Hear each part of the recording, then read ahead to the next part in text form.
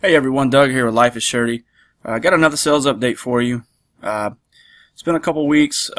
Just showing you my my seller hub here. I'd like to get this number up to about 2,000. The last 31 days number. I've been ramping it up the past couple weeks. Feeling a lot better since I was in the hospital and had my surgery and everything. I'm fully recovered, so I'm back into the swing of things. And I'm looking to really increase my sales here and get this number back up to 2,000. Once again, this is me doing it part-time. I work about 12 hours a week on this stuff. And so this is the result you get from about 12 hours. You know, $429 in sales the last 7 days, which isn't that bad. It's a little extra cash. Helps me pay off some things. But I am sourcing a lot differently now. I'm being pickier on my decisions that I make when outsourcing, and I'll probably make another video on exactly what I'm doing and why I'm doing it. And it's because I'm a part-timer, meaning I just want to get the best return out of my sourcing. So, but without any further delay, let's move right into the sales.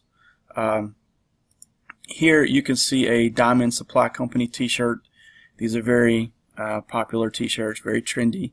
I put this one on $9.99 opening bid, and it sold for $26.69, and I paid $1 for the shirt. The buyer paid shipping, so good return there. Next is a brand I'm going to keep, branding into your brain. Is Peter Millar. If you see any dress shirts, short sleeve dress shirts like this one, or polo shirts, pick them up. You can sell them from anywhere from $20 to $35. I probably went a little low on this one, but I'm still happy with that return. I think I paid $2 for the shirt. Next is a vintage cardigan baseball letterman sweater. It's from the 50s or the 60s. It's got a acrylic and wool blend. Very cool. I paid $5 for it. Wasn't sure the exact year, but I put 50s or 60s. People are fine with that. It's almost impossible to peg down that exact year. But it sold for $79.99 plus $5.99 shipping. So very happy with that return. Next, I started looking at vintage swim shorts, and I came across these. The Izod Lacoste. It's got the alligator. These are from the late 70s, early 80s. Kind of reminds me of National Lampoon's European, or the Wally World one. National Lampoon's Vacation. They're all wearing Izod and Lacoste in that movie. But these were a good return. I paid $2 for the shorts, and they sold for $35 free shipping. And they were very light, very easy to ship. I think they cost like $2.60 to ship. So awesome return there. And I'm going to keep looking for vintage swim shorts. I think in my last video I sold some vintage shorts as well. So those are working out for me. Next, you've seen me talk about this guy right here. University of Mississippi is about 60 miles south of Memphis. So you find a lot of the school's apparel here in the thrift stores, and this guy, the Colonel that I'm moving my mouse around, he does not exist anymore. I mean, he does in the hearts of Ole Miss Rebel fans, but he has been banned from being the school's mascot. So the traditionalists and the alumni, they love apparel that still has the Colonel on it. So anytime I see apparel with the Colonel on it, I pick it up. And this was an easy sale. It was listed not even a full day, and sold for $45 plus $6.10 shipping. So that was a great return. I think I paid like $5 for the sweatshirt. Next, this has kind of got a little cool story with it. This happens to be the fastest item I've ever sold. I listed it, and within like 45 seconds it was sold.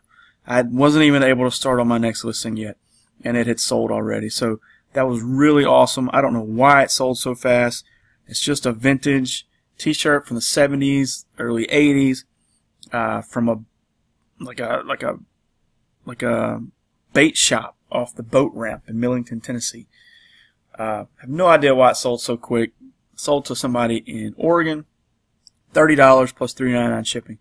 Again, this was the fastest item I've ever sold. I've sold some fast before, but I didn't expect this one to go as fast as it did. Next is a Polo by Ralph Lauren. Still have the tags on it. It's a dip dyed series that they did. It's got a marlin or a swordfish here on the side. Still have the tags. I paid $10 for it, but it sold for $39.99, free shipping. Next, just to give you an idea of some of the t-shirts I pick up. It's got a nice scenery on it. It's from Pigeon Forge, Tennessee, in the probably late 80s, early 90s. And it stayed listed for about 2 weeks, sold for $18, free shipping. And these are the tags you need to look for, like this Fruit of the Loom, the best, this black tag. It's 50% cotton, 50% poly. These tags were around in the very late 80s to early to mid 90s. So great sale there. I paid $1 for the shirt. Next, I've got a Harley Davidson button-up shirt. It's got Harley Davidson on the back. It says 105 years on it, from 1903 to 2008. If you look close, it's got a zipper on the pocket. It's got a nice Harley Davidson emblem. It was a 2XL. This did not stay in the store long. It sold for $40 plus $6.10 shipping. Next, and much like the Colonel Reb that I told you about, Memphis State University does not exist anymore. It is now the University of Memphis. So much like Colonel Reb with Ole Miss, the traditionalists at the University of Memphis love finding apparel that has Memphis State on it still. So anytime I see it, I'll pick it up, and it usually sells really well. This one sold for $32 plus $3.99 shipping. Next is a vintage 90s LaMode. I know you've probably seen these before. Now these LaMode shirts will sell by themselves for around $13, $14, $15 if you find them, because they are vintage from the 90s, and people like that, and they have this nice little flip down pocket. But this one had the Peabody Memphis on it. The historic Peabody Hotel in downtown Memphis has been around for quite some time, and they have a famous duck walk where they have ducks that walk from a room to a fountain, and it's a tradition here in Memphis, and it's something, if you ever stay at the Peabody, something you definitely need to check out. So found this polo shirt that said the Peabody Memphis on it, picked it up, sold for $20 plus $3.99 shipping. Next, we've got a vintage Reebok from the 90s. The 90s polo shirt, Carolina Panthers on it. It's beige. I don't even know what to call this background on it, but it didn't matter. It stayed listed for about 3 or 4 days. The buyer paid $25 for it plus $3.99 shipping. So people love their vintage Reebok and their vintage NFL gear. So make sure you keep an eye on that. The next item I'm going to show you is just kind of something that's surprising me, and I wanted to show you. With me doing vintage t-shirts, I've really studied and tried to learn how to how I can pick out the older t-shirts, even in undershirts. This is a undershirt from the 70s, just a plain white basic t-shirt, and the bidding is up to $21 with an hour and 20 minutes left on it. I know it's not sold yet, but it will be. But it's something I wanted to include in this video just because it's kind of baffling me why somebody would pay $21 for an undershirt. I don't care what year it's from. But, you know, nonetheless, they haven't paid for it. You know, that still is to be seen whether or not they pay for it. Maybe this person overbid. They didn't mean to. I don't know.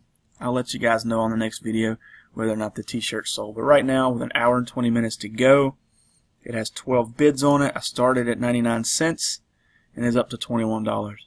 It's just a very cool, little, odd little auction I got going on here. And last but not least, this was my holy grail find of the past few weeks. I found a vintage Nike shirt from the 70s. Now, you've heard me say 70s, 80s. I wasn't able to pin it down. Well, I was able to pin this one down. So this tag right here is definitely from the late 70s. So this is where you got to learn your tags. And it really paid off for this one, because at first glance, this just looks like a regular Nike shirt. Nothing special about it. You look at the tag. It's from the 70s. It's 50 polyester, 38 cotton, 12 rayon. It's really, really soft. It was paper thin. And this was in absolute perfect condition. I was a little overzealous and listed this at $175. I saw one on eBay that had sold for $150, but it had stains and a couple holes on it. So I went ahead and listed this for $175, and within about 3 or 4 hours, I'd had 4 different people throwing offers back and forth at me. And I went back and forth with this one guy, and he finally accepted an offer of $140. So this particular t-shirt, I paid $1.59 for it at Goodwill. I put it in a padded flat rate mailer just to make sure it got there in good condition. So I paid $6.10 to ship it. After fees and everything, I came out on top of a profit of about $122 on this t-shirt. So this was my Holy Grail t-shirt find of the last few weeks, and I was very excited about it. Needed the money, you know. So just when you think things are kind of like, you know, steady and kind of, you've kind of hit your peak and you haven't found anything worth big money in quite a while, I came up on this t-shirt, and man, it was awesome finding it. So these are the things that keep me doing this. And so this is what I do part-time. Like I say, I work 12 to 15 hours a week doing eBay, sourcing, listing, taking pictures. I'm going to make another video on, I kind of broke down like how much I make hourly doing this, and are some of the shirts that I'm listing really worth my time, especially doing this part-time. If I'm doing it part-time, I want to minimize my hours and maximize my profit. So I'm going to make a video on some of the numbers I came up after I sat down and worked them out as far as doing this part-time. But that's my sales video. I'm not doing them every week. I'm only going to be doing them every 2 or 3 weeks now. I've got a couple ideas for other videos, maybe a haul video, maybe bring some t-shirts home and show you what I've sourced and what I've picked up. But for the returning viewers, I appreciate your support. Thanks for subscribing and commenting. And if you're just now tuning in, I appreciate you viewing the video. I hope I've helped you in some way. Like, comment, and subscribe. Again, this is I'm Doug with Life is Shirty, and you can find me on Instagram and Twitter as well. I'm more active on Instagram, so you can see some of the stuff that I post on there, and you can comment and chat with me on there. I am on Twitter as Life is Shirty, and I am on Facebook as Life is Shirty, but I'm most active on Instagram.